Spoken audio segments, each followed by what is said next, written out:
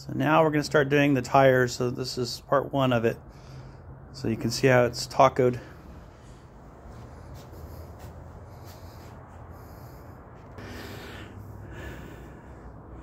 So I took the frame pieces from the wheel assembly and I put a small axle piece here to hold them together so you can kind of see how the nacelles hook together, so the undercarriage.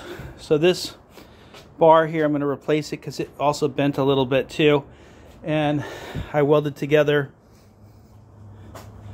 this one I got from a friend. It's bigger, heavier, so that'll replace the center part that will replace this piece here going across. So you can see how the wheel tacoed, that's what I call it. So it couldn't handle the weight. It bent all the underlying framing on it. So I'm going to take it apart, and this will be episode 1 of this part of it. Give you a different angle here, so you can see how it's all distorted. It's from going over this cement lip here in the garage at an angle, and it just bent the rims. So the new ones are really heavy duty. I can show you those. Sorry for the mess in the shop here, but here's the new tire.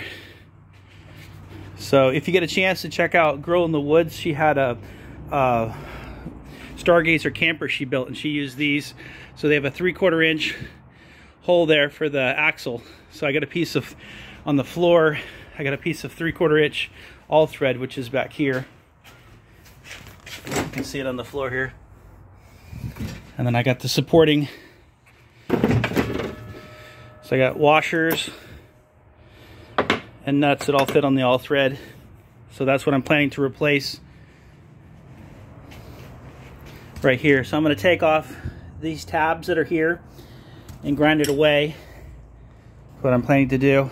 And then I have these new pieces that go with those kind of tires. It's a little bracket that'll go in the bottom. So if, say if this was flipped over, it'd go like that on the frame, so you can see how it would attach, but it'll be down below. So I'm gonna take these off, the brackets, and grind them so it's back to the tubing, and then I'm gonna try and install these on it with the all thread axles. And then I'm gonna do a 2-inch pipe here, and then I'll have another 1.5 inch one like this, and the 2-inch piece will set on top of it. So it'll raise the trailer up a little bit. You can see what it's like right now with no wheels underneath. And then the other thing I'm planning to do too, to give it more stability, is on the very front of the wheel assembly right here, I'm going to attach some more of the I would call it anyway, the hold metal like that, as the holes drilled in it.